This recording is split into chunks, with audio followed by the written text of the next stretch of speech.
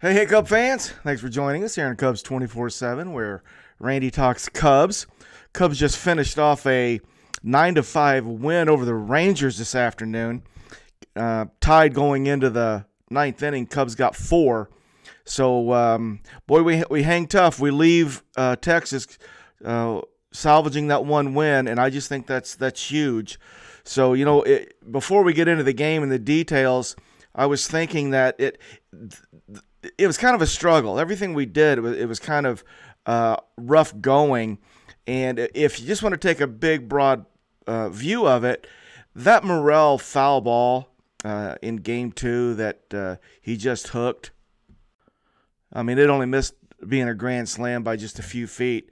And, that's how close we were to maybe going out of here with 2 wins against the defending World Series champs. So I know it looked rough yesterday.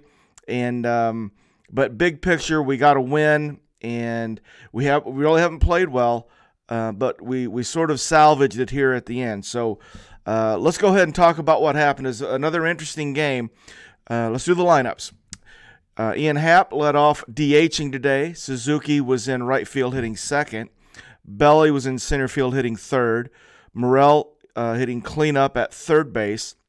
Dansby at shortstop hitting fifth. Michael Bush, first base in the 6th hole. Nico, second base, hitting 7th. Mike Tauchman got a start in left field, hitting 8th. And Miguel Amaya got a start behind the plate, hitting 9th.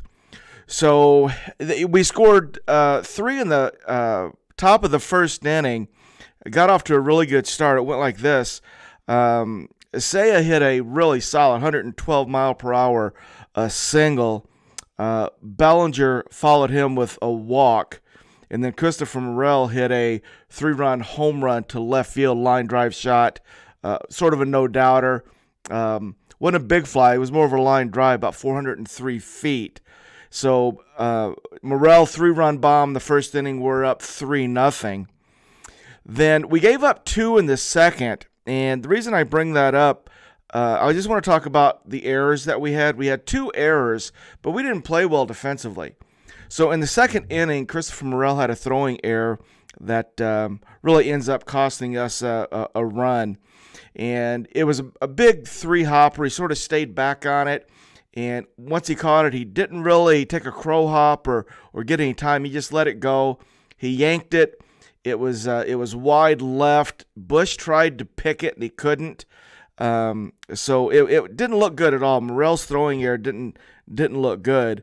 And that throwing error was followed by a couple of walks and a hit. So we end up giving 2 back in the bottom of the second. Then we get 2 more, top of the fourth. Talk walked, Amaya singled, Happ singled, scoring Talk. Amaya scores on an error on the center fielder. So we pick up another 2, and it's 5-2 at that point. Then we gave the Rangers 3 more in the 4th inning. Dansby had an error. It was a ground ball up the middle that looked like it may hit the bag. Dansby was well behind the bag. And I think because it looked like it might hit the bag, he flinched a little bit, maybe took his eye off of it and missed it. So Dansby's error led to a run as well in the 4th inning. So that's sort of the scoring till we get to the 9th. We're in the top of the 9th. No scores happened since the 4th inning, which surprised me. I thought it was going to escalate and be a 12-13 run affair, but the pitchers regrouped, shut everybody down for the next 4 innings. So top of the 9th goes like this. A lot of walks. Bush walks. Nico has what I'm going to describe as a swinging bunt single. Tauchman walks. Miles is in. He goes fielder's choice. Happ walks. Nico scores. Seiya singles. Scores Tauchman and Miles. Belly singles, scoring Happ. So that's the 4 runs we got in the 9th inning. So 3 in the first, 2 in the 4th, and 4 in the 9th inning to win it. We had 12 hits total. We walked 9 times and struck out 6. So there was a ton of traffic. Happ got a lot of guys got 6 at bats. So we rolled through the lineup.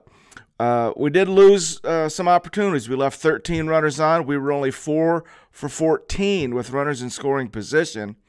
Made 2 errors, Morel's and Dansby's, plus Seiya Suzuki missed a line drive fly ball. He misread it, lost it in the lights, not really sure.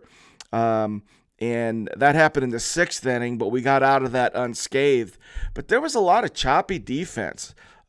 Just kind of a game where we just still didn't look good. So it's to me, it's really satisfying to know that we just hung tough. We grinded the whole day, made some errors, made some mistakes. It was hard, and to come out of there with a 9-5 win, really good.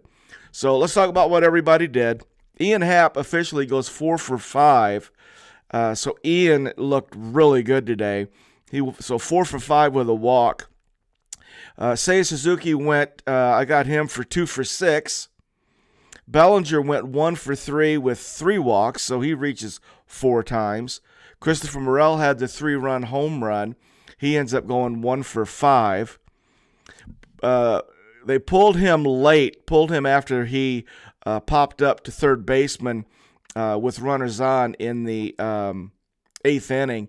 Madrigal played the 9th inning defensively. Dansby ends up going 1 for 4. Michael Bush goes 0 for 4 with the 1 walk. Nico goes 1 for 3, and I want to talk a little bit about Nico's at-bats. Now that we got Happ going 4 for 5 and maybe his funk is over, he's ready to go because he did look really good. His walk in the 9th inning was critical, and he was really patient. So he was down in the count and didn't chase. So Happ looked like he was really good today. Nico went 1 for 3, but the only hit he had was that swinging bunt that he had in the 9th inning. So it didn't start well for Nico. His first at bat in the 2nd inning, he comes up, and whatever he did, he got a clock penalty called on him. So he's not even in the box yet, and he's down 0-1. Takes the first pitch, strike, down 0-2, and then the pitcher throws some heat up in his kitchen, and he fists this little slow roller right back to the pitcher.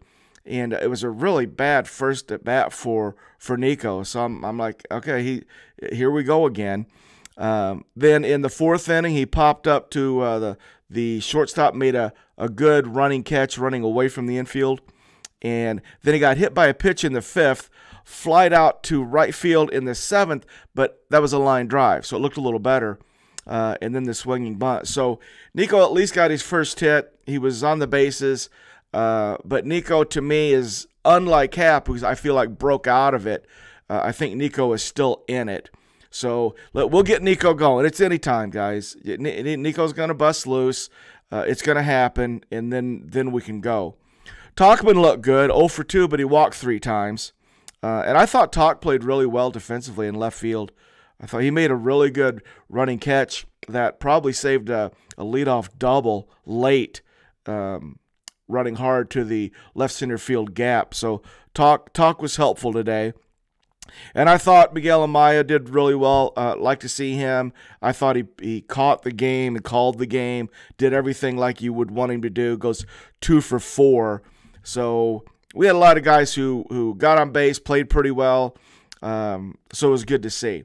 So a little rough go defensively. A lot of traffic, 12 hits, 9 walks. A lot of guys on the base pass today.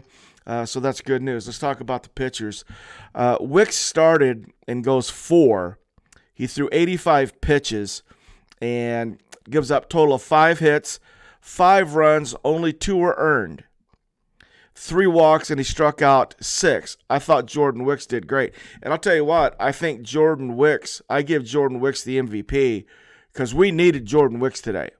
Jordan Wicks, to me, was the key to fending these guys off, and I thought he did. He didn't get any defensive help. They hurt him. Those errors put him behind the 8 ball a little bit, but he fought. The 2nd inning, he fought hard, and he ends up having a good outing, 85 pitches, and he did really well. So if you didn't watch the game and didn't know it and you just looked at his line, I don't think it tells the whole story about how solid Jordan Wicks was today. Mark Leiter comes in, pitches the 5th, gives up 1 hit, walks a guy, strikes out another to get out of it. Julian Merryweather came in, pitched the 6th and the 7th, so he goes 2 innings, just gives up a hit in 2 Ks. And Merryweather was on the mound when Seiya misplayed that line drive that ends up going to the wall. So Merryweather pitched around that, did really, really well. Neris came in, pitched the 8th inning, gave up a hit, struck out 2. And then Adbert, by the time he came in, I wasn't sure if they'd leave him in. When we got the 4 in the 9th, I wasn't sure about it. But Adbert came in, no issues, struck out 2, and got out of the 9th, no problem. So, guys, 9-5 win. We leave. I would have taken the 1 win if I had to pick going into Texas.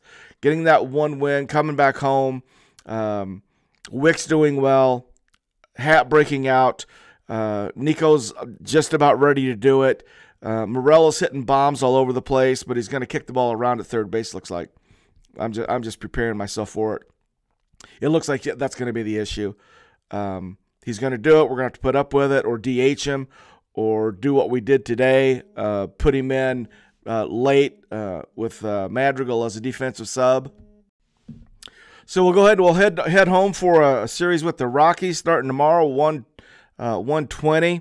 Shota scheduled to be on the mound. I know there's some talk of some weather issues, and I looked at the weather report. It looks like it could be a little rough, so I wouldn't be surprised if we got some cancellations. But as of now, scheduled for Shota on the mound against the Rockies tomorrow. Guys, thanks for checking me out here on Cubs 24/7, where Randy talks Cubs. Cubs again 9-5 over the Rangers, and we head back to Wrigley. Thanks for checking me out. Go Cubs, go.